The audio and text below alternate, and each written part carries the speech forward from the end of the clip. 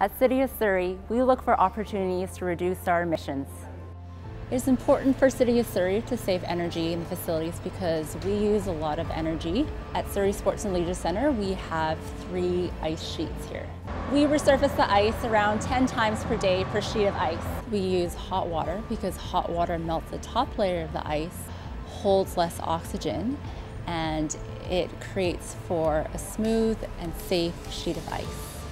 Well, it's important to have an efficient source of hot water because the arena uses a lot of water. It uses around 800 to 1,000 liters of hot water per fill. We worked with Fortis BC.